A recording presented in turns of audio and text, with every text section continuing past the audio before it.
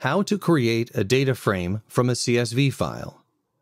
How to save the data frame contents as a CSV file.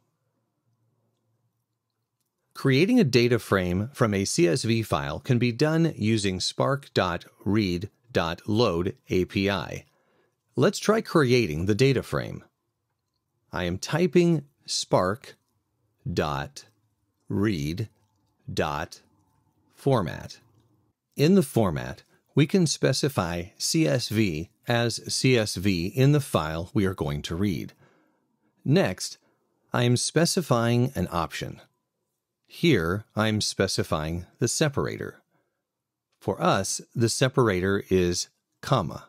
Next, I'm specifying another option to indicate whether the API should infer the schema.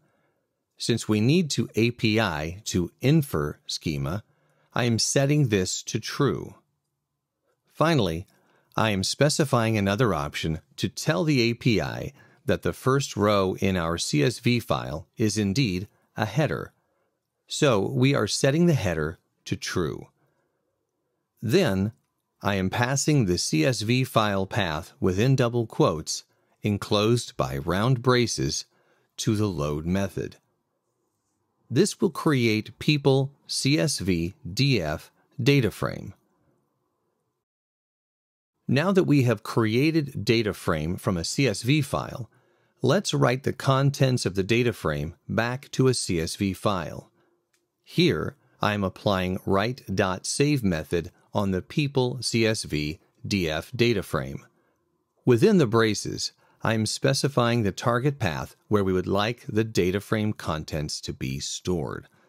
We should specify the format as CSV, so that the API knows that we intend to write the contents in a CSV file. We should specify additional option to indicate whether the header should be added to the CSV file or not. This is how we can read and write CSV using data frame.